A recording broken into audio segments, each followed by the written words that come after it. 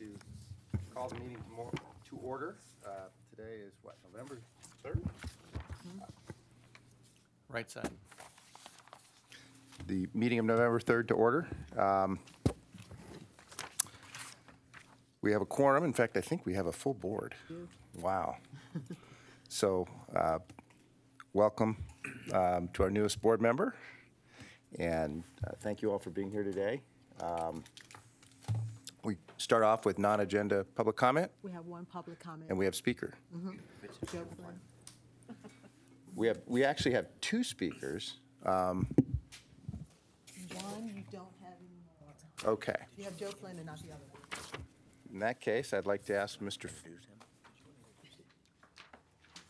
Sure. Maybe I'd ask our new board member to introduce himself and tell us just briefly how he got here. Thank you, Chair. My name is Almas Udris. I am currently serving as the Director of Performance and Analytics at the City of San Diego. In previous life, I also worked at the State of California, both in the legislature as well as at the State Auditor's Office. I like numbers, so that might be one reason why some saw fit for me to serve on this board. I greatly appreciate the honor of being appointed. And I only hope I can follow in the footsteps of my predecessor, Natasha, who served extremely well and has given me a lot of good tips about how well this board functions and how I need to behave myself to make sure that it continues to do so. Thank you very much, Almas. Mark? I'd like to piggyback on that almost to say that I love numbers. So I'm glad you're on the board because we like numbers-loving people on our board. And I wanted to follow up your comments about succeeding Natasha. We asked Natasha to come today because she had a chance to escape without us publicly recognizing her before. So I have a certificate that I'd like to present her with, but let me just sort of read it into the record and then I'll call her forward for a photo op here. So the Board of Administration of San Diego City Employees Retirement System hereby expresses its appreciation to Natasha Kalura for your advice, collegiality, commitment, and service to the Board of Administration, staff, and SDCERS members, retirees, and beneficiaries. So it's been signed by all your cohorts up here. Natasha served, as all of you know, or most of you know, for 4 years on the board. She served as the Disability Committee chairperson for the last few, did an outstanding job. We are very much going to miss her input, her critical thinking, her questioning of what we do up here. We appreciate the fact that it's a diverse board with different points of view, and we really like that. So, Natasha, if you'd come up, I'll ask Cynthia Queen to take a picture for us.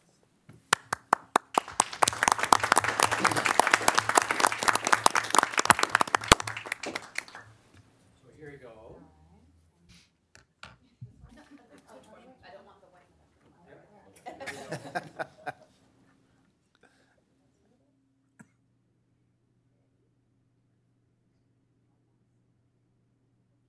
Great. Thank you, Natasha.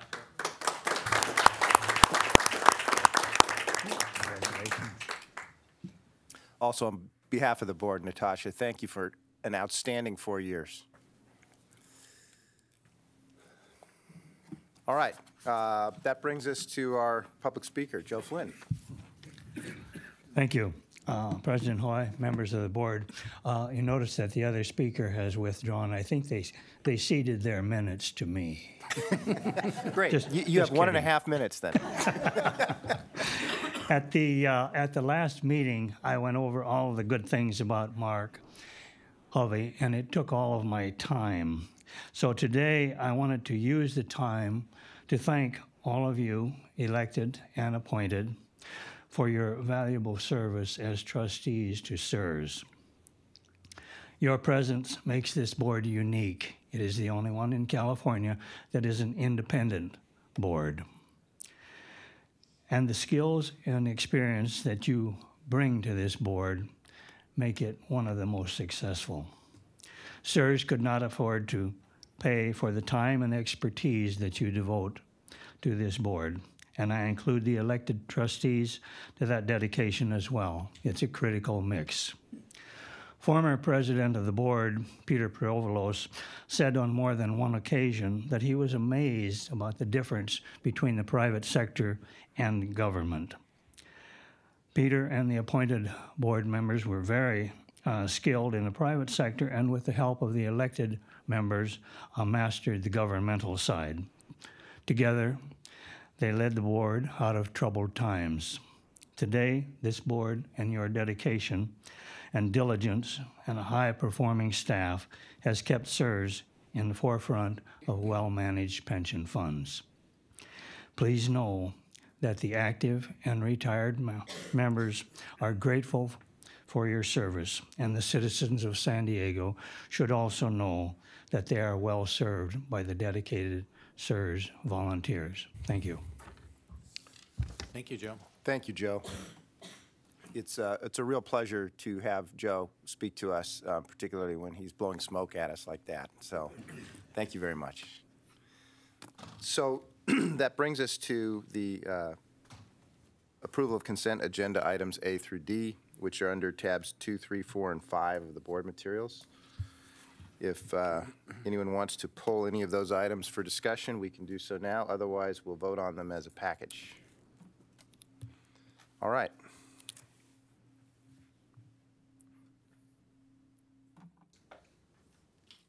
Do we need a second on this one?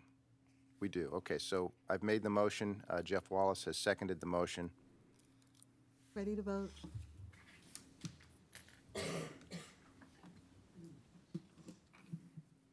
All votes are in. All right, that motion carries 13-0.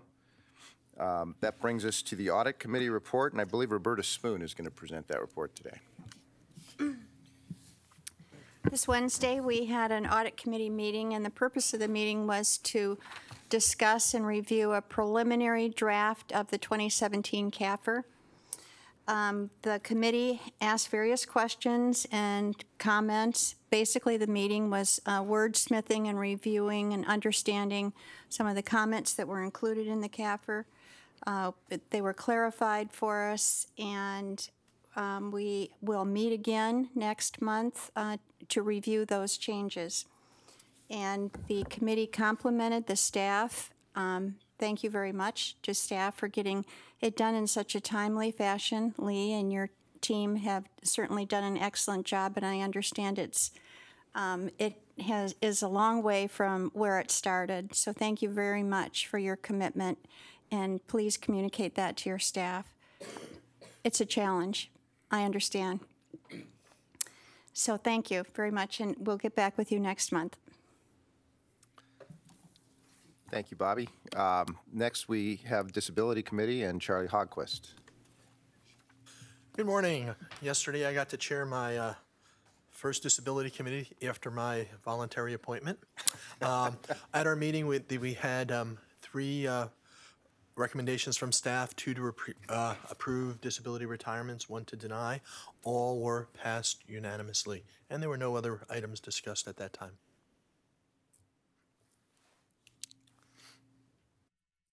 Do we need a motion? No seconds required. So Charlie, you make the motion. There we go. Oh, Mike, you've got to back out so Charlie can make the motion, and then no second. Great. Ready to vote?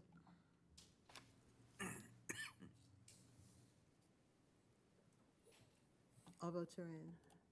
All right, and that carried 13-0.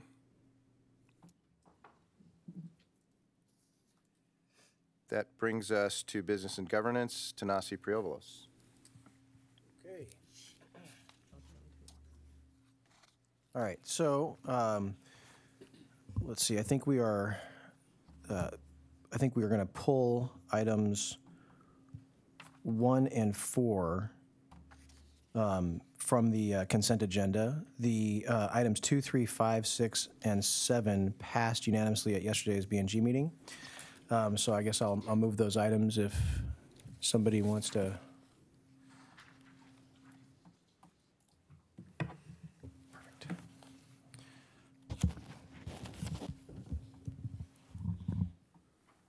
Ready to vote? All votes are in. And that passes 13-0. All right. Let's see. Let's deal with the first item, which is review of the insurance covering SDCERS renewal. So we had a that was certainly the bulk of our meeting yesterday. That was over an hour. I'll tell you what, you get the insurance guys talking, and they just never shut up ever. But in any event, they were going to talk until they sold us something. So anyway, but the good news is What happened is they were grilled. probably. So the issue that we had was that there were some competing options that you saw. I think the gist of the issue is that that we are frustrated. At least the committee members were frustrated that the premiums still are above the norm or the average for plans of our size for this fiduciary coverage. And the reality is it's been 12 years since the events occurred that caused those increases, and it's been 9 years since those events were resolved, and it's just been lagging. There's really no good reason for that to happen, and so the committee is sort of suggesting a couple things. Number one, that we look at increasing the retention amount. The retention amount that we currently have is $1.5 million. We're talking about increasing that to $2 million. The primary purpose for that is to save cost, to help drive the cost of the insurance down, to reduce the burden on the plan and the city and the employees. And then also, and the other reason for that is that we haven't had any claims. The plan is, the system is well run. We haven't had claims. So we don't think the risk is substantial. The second issue that we had was that the traditional carriers that we've used, which is RLI and Chubb, with Hudson as sort of the as the side A carrier, that scenario has been there's a new entrant. Hudson has entered the market as the primary, and they have offered and put together a package that will be substantially cheaper than simply the RLI Chubb combination that we've had for some time, and so. The committee has sort of recommended a three-part issue. What we're sort of saying is, hey, we'll accept option one, which is what we currently have, current terms that exist on a renewal, unless the premium for the RLI Chubb combination is with a $2 million retention is $227,500 or less, which we believe it will be. In fact, I think the insurance guys guaranteed it would be. I can't remember exactly how they phrased it, but I think they said, my reputation on this, I stake it, or something like that. I don't know, but and then the second option that we've asked for is that if the premium on the Hudson as primary carrier with $2 million in coverage is at least $10,000 lower than the RLI and Chubb policy for the same coverage, then we would ask for them to also pick that up. So I think it was $20 million in coverage with a $5 million excess. Is that right, Johnny? Sorry, the excess is 5. I'm sorry, Val. Could you please ask your question again? Was it not a $20 million policy with I thought it was a total of $25 million of coverage. Yes. So the $20 million would be Hudson as primary and taking over that secondary spot with the $5 million as an excess carrier. And then we're only talking about the difference between a 1.5 or a $2 million self-insured retention, which people can think of as like a deductible. But there is no deductible or self-insured retention when there is a claim against a trustee and there is no indemnification of the trustee. So if there's a claim made against an individual trustee and no one, meaning the city, doesn't indemnify the trustee for that claim, then the coverage would drop down and provide coverage to any of the trustees with no deductible or self-insured retention under any of these scenarios. So I don't want people on the board to be mistakenly thinking that they're responsible for the first $1.5 million or $2 million of defense costs, because they're not.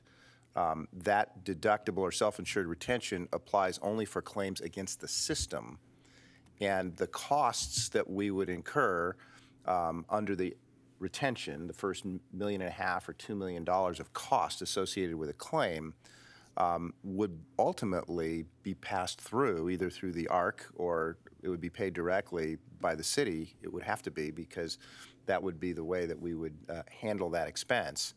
So what we were trying to do is see if we could drive the premium cost down closer to $200,000, which we thought was a more reasonable number, by tweaking the policy slightly and then going to a different carrier to create a little more competition. We've been with RLI Chubb throughout this period, and our premium was in the $600,000 plus range just 5 years ago, and it's been dropping. So it dropped $80,000 this year.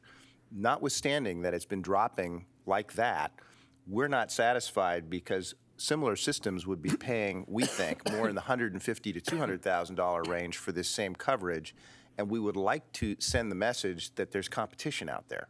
So we pushed a little bit to try and get this other carrier, Hudson, into the game.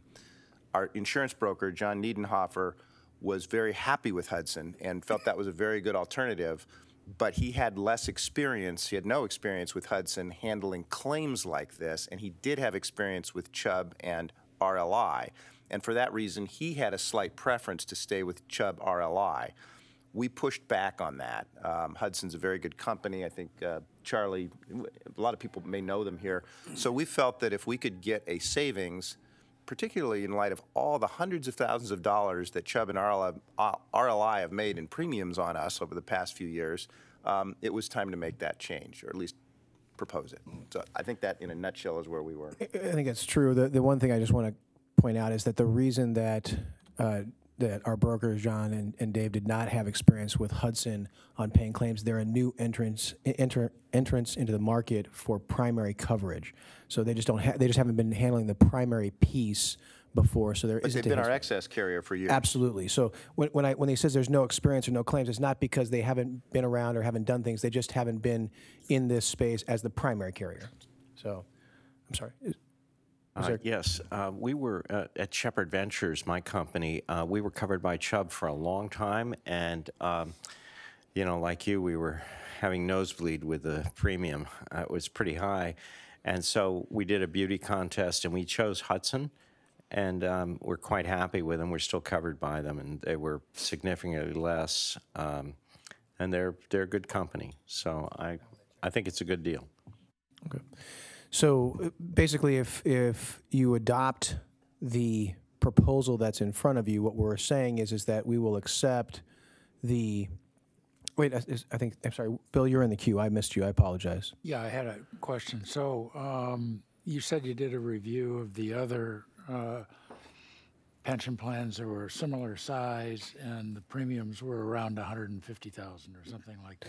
Who were the carriers that they used? Do you know? So I don't know that it would be fair to say that we did a review. What's fair to say is that we asked the brokers to give us their feeling based on their experience in this marketplace, what premiums should be for a plan of our size with this coverage. The problem is that there are all kinds of differences between systems in terms of the way they govern themselves, how much money is under management, how the management process works, those types of issues. And as you've heard, even with Joe's comment, we are unique in that we are technically an independent board. All these things play into coverage. But I think what our carrier is saying is, all else being equal, if you didn't have the history that you had, $150,000, $200,000 would be probably a normal range.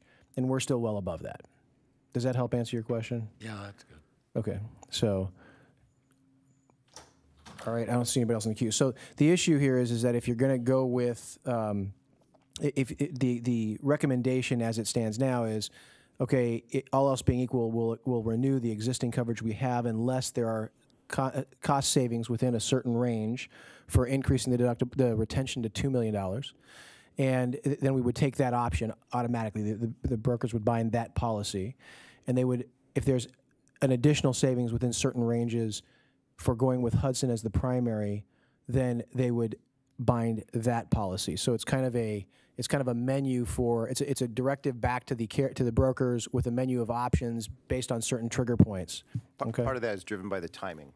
Correct. We've got our policy expires in December 15th. December 15th. So the issue is because of that short window, and we aren't going to be meeting again. We need to make sure that we can bind coverage and provide enough instructions. So, Johnny, do you have anything else you want to add to the amazing words that were so eloquently stated by Val? No, I do have John Dienhofer here in case you wanted a clarification from your broker. To be sold again, another pitch? I don't think so, please. I'm sorry. If you, It's not fair. One of the things that we did talk about yesterday was how much we appreciate what John has done for this system and the hard work and the honest work that he's done for us. It's very much appreciated. We don't have criticisms of John.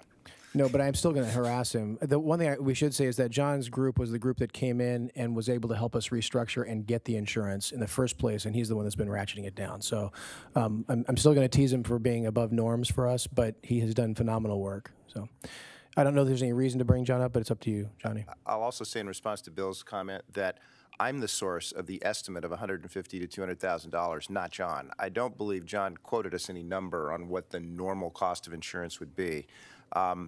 Mark did a little bit of background searching on that. Maybe we ought to at least bring that out, but that was some years ago. At a round table of my peers a couple years ago, I just asked for a show of hands of the 20 or 25 CEOs in the room what they were paying for premiums. At that point, we were close to the $600,000 range, and the next highest premium of anyone in the room was around $200,000 for a system that was 5 times larger than we were. So that led me to believe that what was far more common was premiums that were in the $50,000 to $100,000 range. Now, that also is not necessarily an apples and apples comparison because we have $25 million of coverage, and it's my understanding, albeit from that brief survey 2 years ago, that our level of coverage is higher than what most systems have, maybe for good and varied reasons. We initially got coverage 10 years ago at a $10 million level, and then through John's work with our board, we've increased that up to $25 million, which we believe is still appropriate. Thank you. So there's nobody else in the queue. Can we? Are we ready to vote on this issue?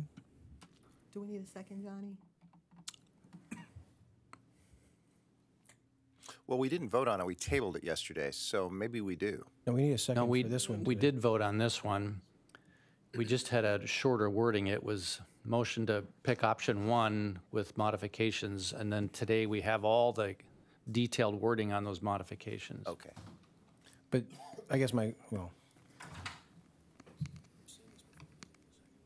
I don't know. I would feel more on the theory, and this is a maxim of jurisprudence in the state of California, that superfluity does not vitiate.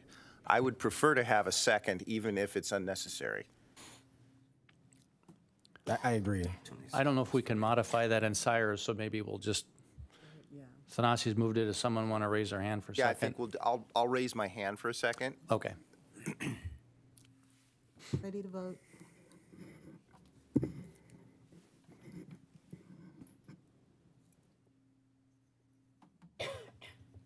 Roberta? All votes are in.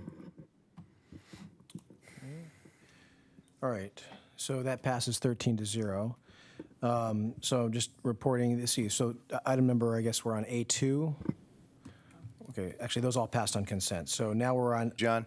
On item 4. Staff's recommendation to revise the contracting policy for goods and services.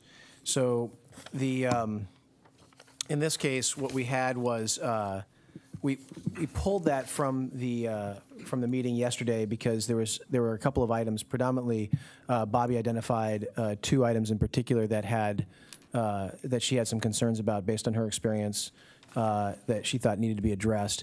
We asked staff to go back and address those issues, and the handout that's in front of you, the red line in red is what was there previously. The red line in blue are the updates or amendments as a result of Bobby's comments and staff's good work. And I guess I see that Ted has drawn the short straw to have to come up and defend this position and tell Bobby why she's completely wrong and full of hot air for her changes and why we shouldn't accept them.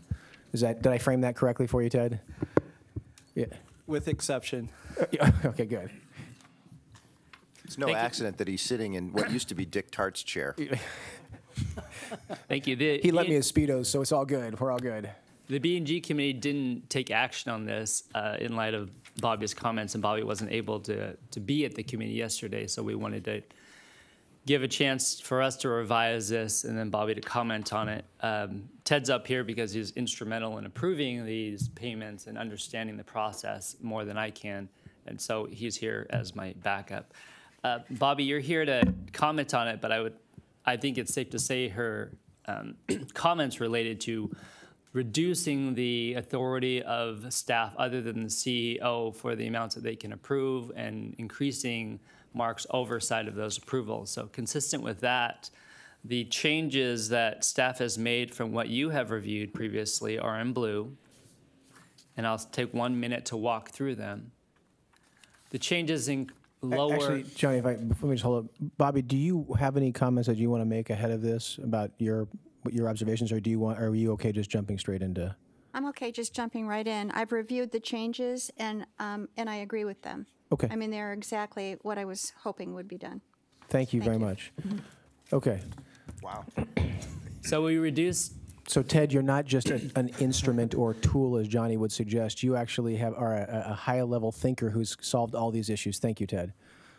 We reduced the controller's authority from $50,000 to $25,000. Now it requires the CEO's signature as well for amounts of $50,000 or less. For legal fees, it now requires the joint signatures of the CEO and the general counsel. Ted has broken up the investment-related expenses from the budgeting operating expenses for clarification. We've also included a reference to our internal approval of budgeted operating expenses. And lastly, for two more items for foreign trade accounts. And the other items listed under subpart 3, it now takes the signature of the CEO and an additional person. And the last one, for opening of any domestic bank accounts, operating benefits, tax, or legal expenses, it takes the signatures of both the controller and the CEO. Thank you. Val, you're in the queue. I just want to ask our CIO whether these changes are acceptable and approved, and I'm getting a thumbs up. Okay, I guess the only question on that is Lee, do you have any comments on it? I do not. All right. Is that good or bad that you have no comments on it? That is good. Okay, good. Just checking. All right, nobody else in the queue. I think thank you very much, Ted. Thank you, Johnny. So we are ready to vote on that issue. Second on this one. I'm happy to move it if there's a button, but we do need a second.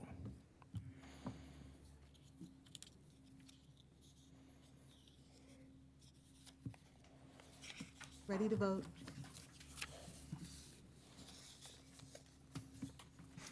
All votes are in. And that motion passes 13-0. Okay, moving to old business. We received Marcel's report on overpayments to members exceeding $10,000. 2 payments have been paid in full. We also received Marcel's report on categorical correction project, and the staff has completed the review of member accounts identified as potentially having an error. All members subject to a correction have been notified, which I'm sure just made their day in advance of the holidays. All right, so with no action requested, I think you guys have all read the reports, and there were no questions coming out of committee. But does anybody?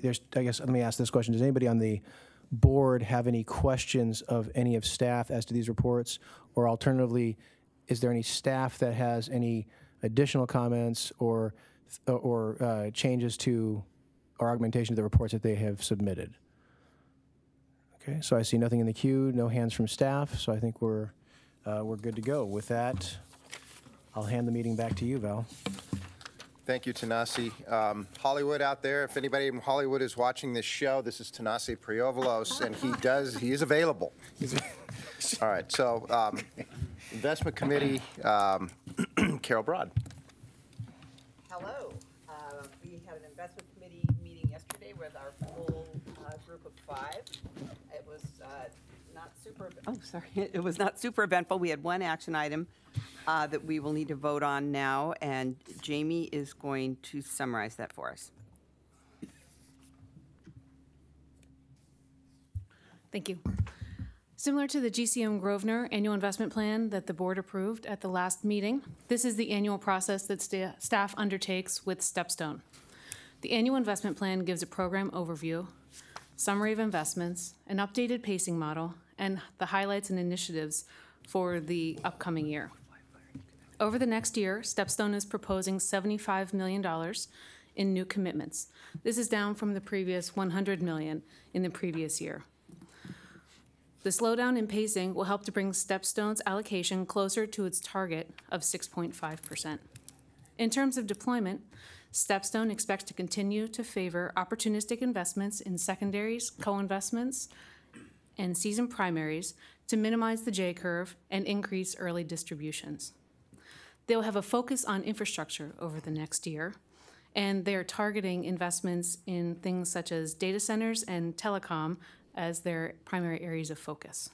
Within private equity, they are looking to target healthcare and industrials as areas of interest for new potential investments. And with that, I'd be happy to answer any questions that you have. Questions? Okay, then we're ready to vote, and I guess I can move that. Ready to vote? All votes are in. And that passed 13 to nothing. Jamie, you can just stay there. We're going to, the rest of our items were not action items, but we're just briefly going to cover them. There's some good news in here and interesting information, and of course you're all welcome to study all the presentations for as long as you'd like. We had an interesting educational presentation from our general consultant, Aon Hewitt, on the infrastructure asset class. Aon Hewitt originally scoped out this asset class for us, and it's now managed by Grosvenor and StepStone, who each have a 3%, the fund has a 3% target to infrastructure, and each manager has 1.5% target. And they manage that together with their private equity allocations so that each manager has about 6.5% of our portfolio. The presentation discusses infrastructure investing at a very high level. As you know, infrastructure includes hard assets that provide essential services in the economy, like electricity networks, airports, seaports, road and rail, and in some cases, some more esoteric sort of things that we are involved in. These assets provide sustainable cash flow, potential for inflation-correlated revenues, and low correlation to traditional assets. The presentation discusses the range of risk-return options in infrastructure and different ways to implement. As you know, or as I mentioned, we are focused on the more opportunistic end of the spectrum, and this is sort of consistent with the philosophies of Grosvenor and StepStone, and the returns have generally been very attractive, with some exceptions in the energy sector that we think are now improving.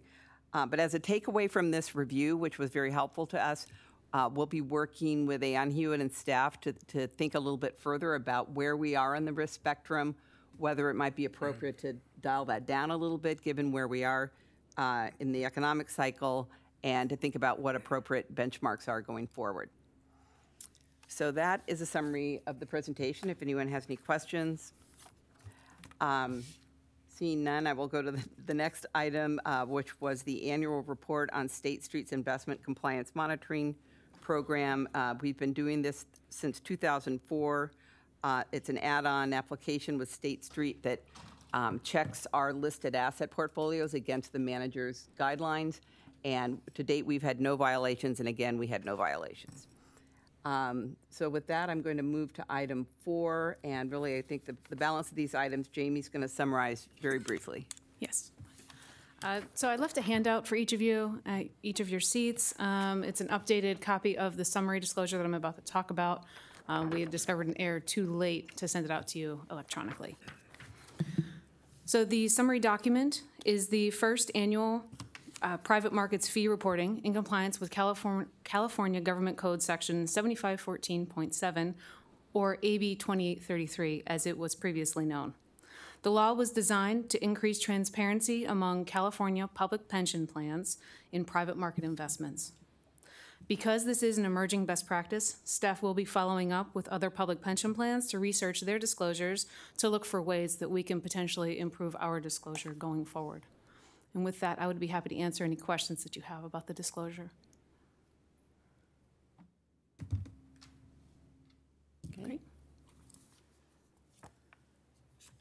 Go on. Right, move on. I think you can go on. Next, we have the Deutsche Asset Management IMA transition. As a reminder, the Deutsche Asset Management separate account is in the process of being wound down and liquidated. This was an effort to de-risk the real estate portfolio.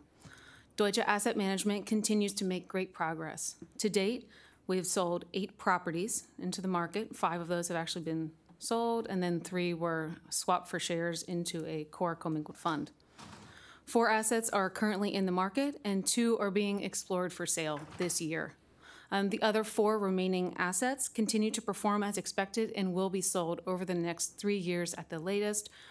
That could slip or come forward if we get favorable information.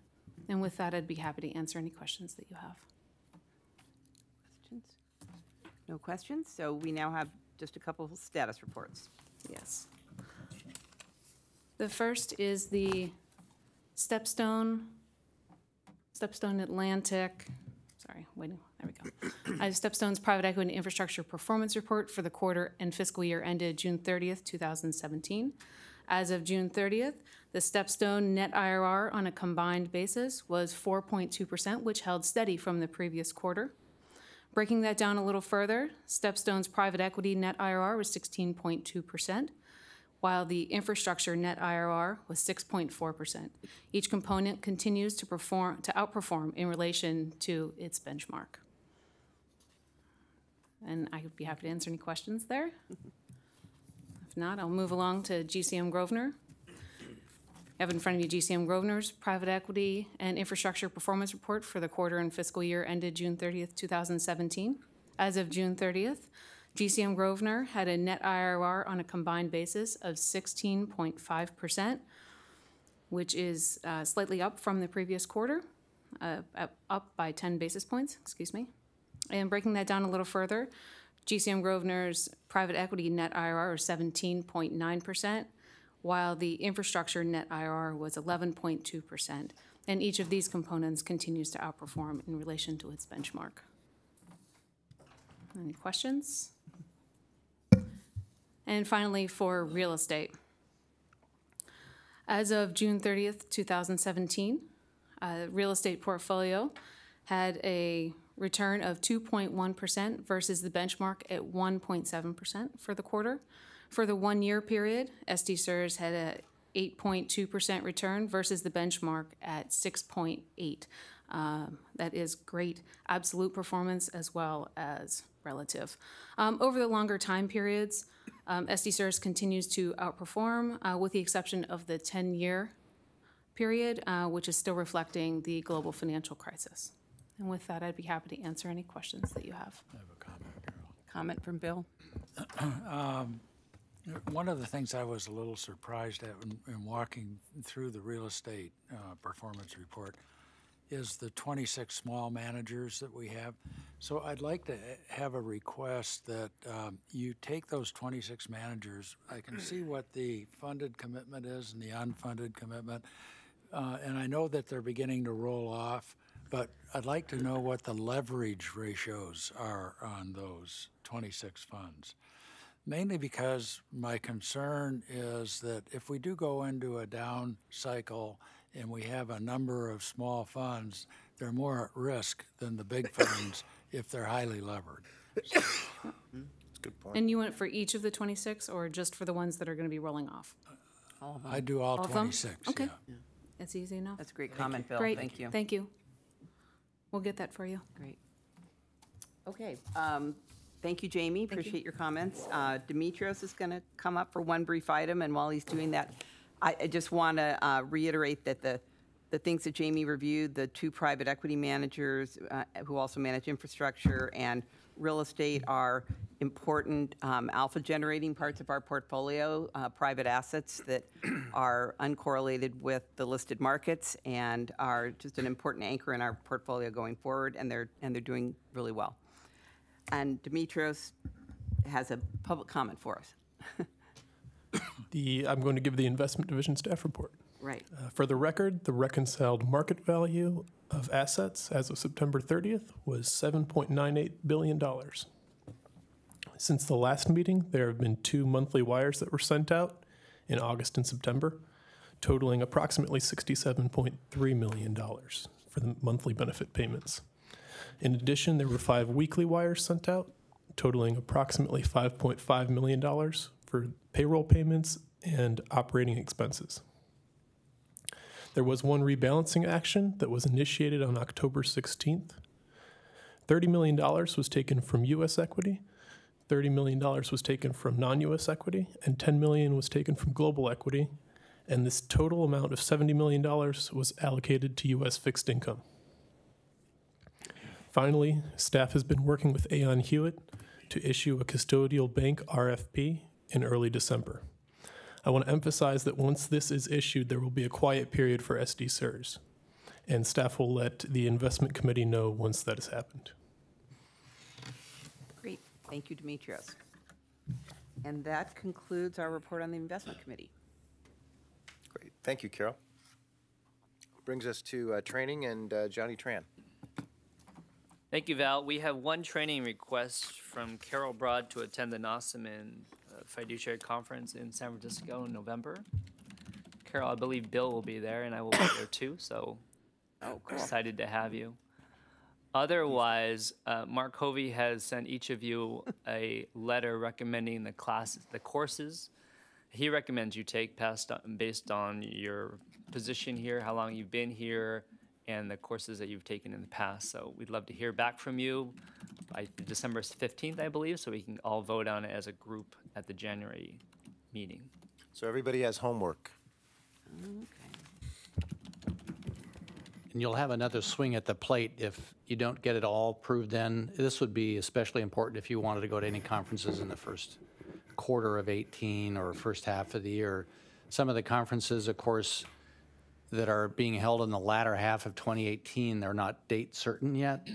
So if you're not sure whether you want to go to something in the fall of 18 and the date's not certain, you can certainly hold off on signing up for that at this point. I'll need a first and a second on the request.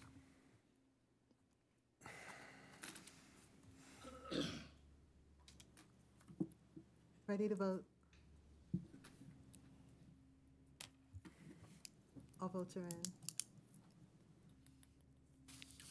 All right, so that carried. Yes. Anything else, Johnny? No. All right, that brings us to questions and comments from president, trustees, and staff. President has no comments. Do any other trustees or staff members wish to comment? Great. Non-docketed items, we have none. So we will adjourn into closed session and then report out when we're done. Oh, wait a minute, Mr. Flynn has a comment, and I will call on him. You have 20 minutes, Mr. Flynn.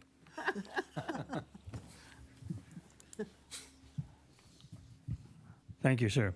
I did have a request to speak slip in there. I had tied it to the disability report, which I know is a non-action report, but I was going to request some action from the board.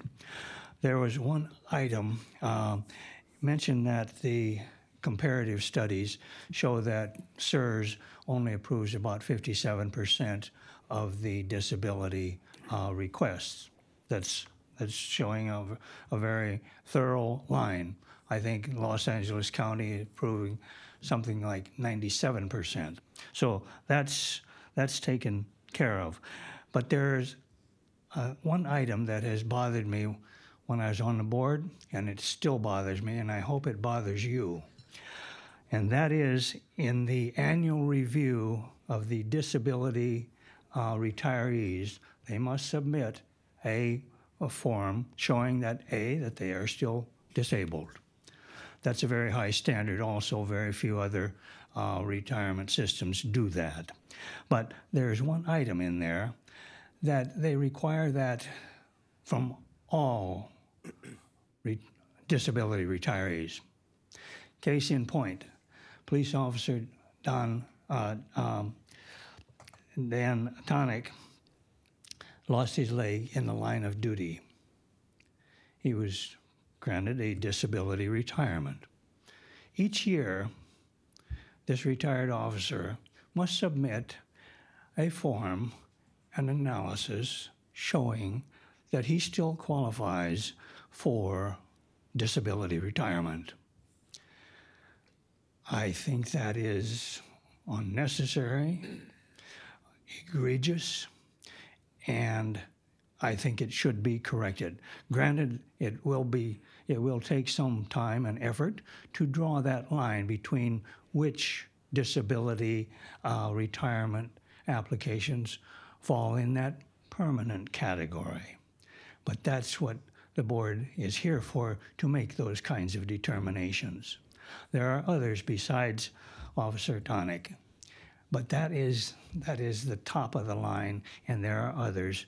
Where the line goes there, but that, I think, really needs to be addressed. Thank you. Thank you very much, Mr. Flynn. That's an excellent point, and I think we should look into whether there is a potential to grant waivers from that requirement, and if so, how would we pursue legislatively that modification? Mark? We'll include that in our January board meeting discussion. Great. For disability committee stuff. I also want to comment on one of the statistics that Mr. Flynn raised. We did have a discussion in the disability committee yesterday about the relative statistics in our system and other systems for granting disability retirements. And there is a 57% approval rate for applications in our system. There is a much higher approval rate in certain other systems in the state, upwards of 90% in most of them. There's a reason for that, which we didn't get into in the discussion today, but perhaps we ought to come back and report to the full board at some point later, early next year perhaps, on this. Our system does not have certain presumptions in favor of granting disabilities that exist in other systems. Many of the systems, most of the retirees or employees in the state are members of systems where there are presumptions of disability when you have certain heart conditions, when even certain cancers, and we don't have that. The burden in our system is always on the employee to demonstrate the disability and the relationship to the job, which doesn't exist in all the other systems. So I think our statistics are in line with other systems like ours, the few other systems like ours that have this particular arrangement where the burden of proof is on the applicant. But they're different than those systems where the burden of proof basically is satisfied by a presumption. So that, I think, explains the difference in those statistics, and it's worth having a discussion at the board level, I think, sometime early next year about that. So thank you very much for bringing that up, Mr. Flynn, and we'll have more to say on that at a future meeting. Any other public comment or non-docket items? Seeing none, we'll adjourn into closed session.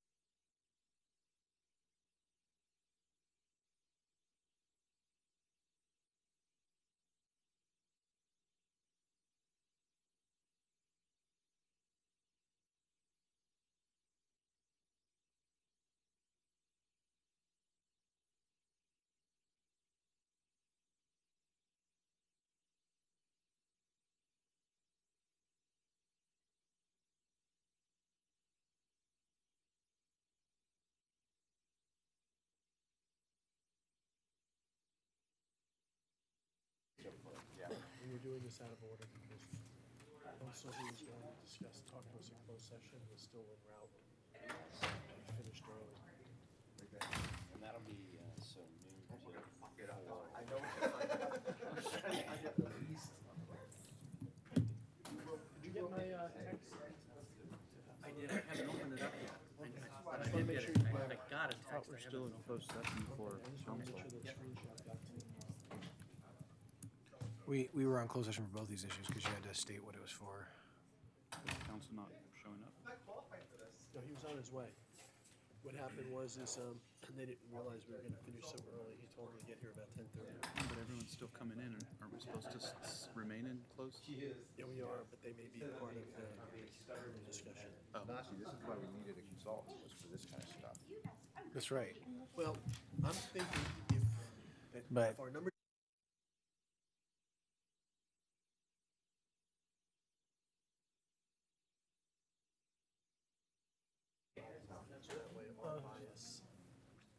Oh, right. If we get one. If we get one, and then we have them do that vetting process with the demands. I don't know about inviting them to write an essay, but My whole feeling is if we can have, we have the consultant. You got some hot water back there. I don't know if they have any tea, Dave. Okay. Vetting process, and then actually on board with the vetting and everything that goes out to everything that you're getting. be very thorough.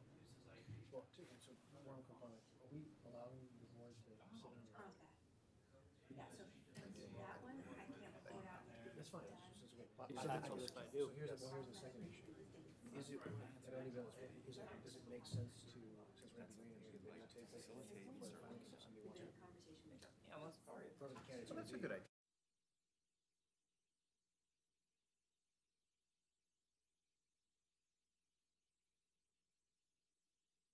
The liability. I know.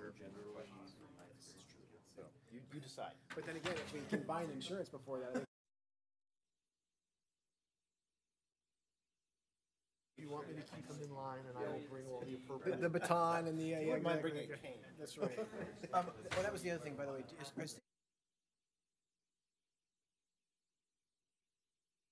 Sorry, thank you. You have a much better jacket though, as far as nice. Does it make any sense to take some of the basic sort of, I don't know, background type questions, things that you would normally ask an interview and give them to them?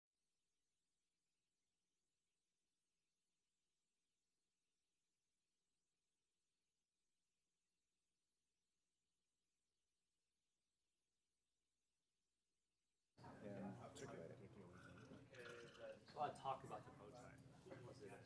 Respect for Benassi. No, it's not. I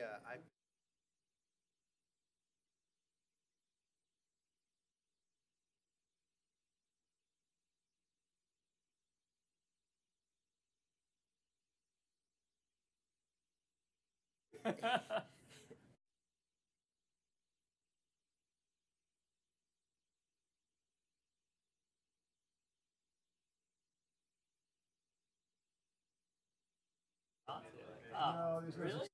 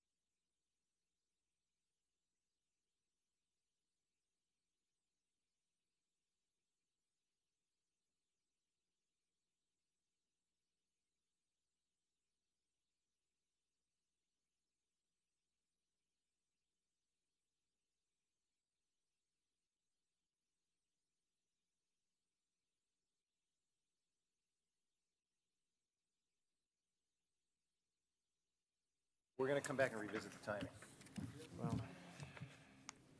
All right. At this point, we're going to have our meeting with.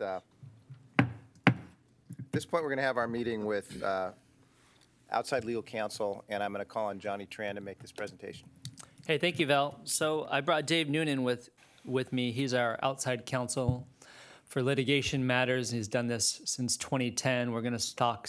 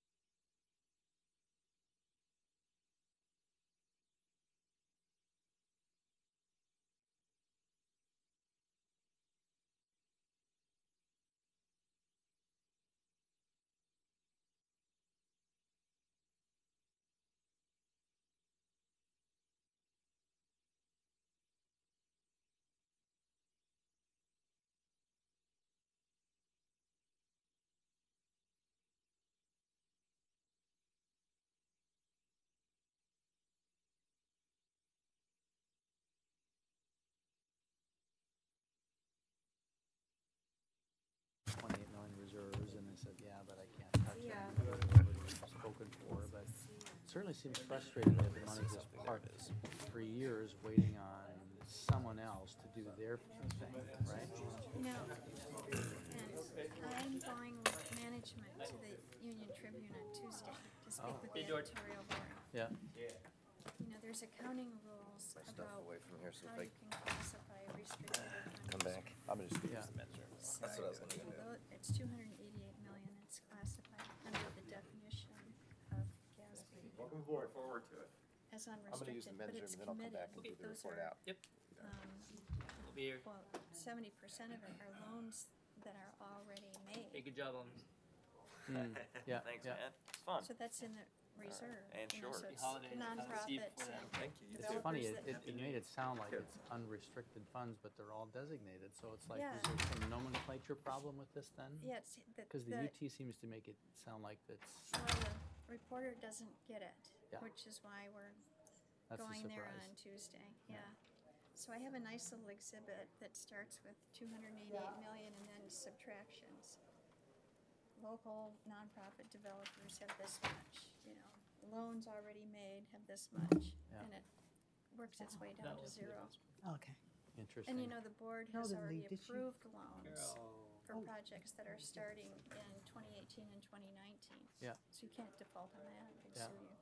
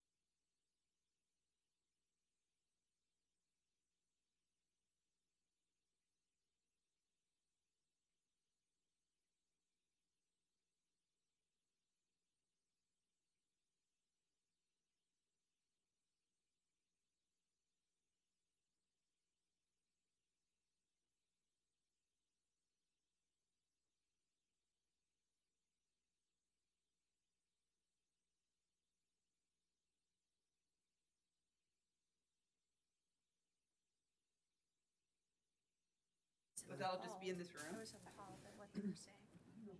They said, that we published the showers work at the Neil Good Center. He said they haven't worked in 2 years. I know.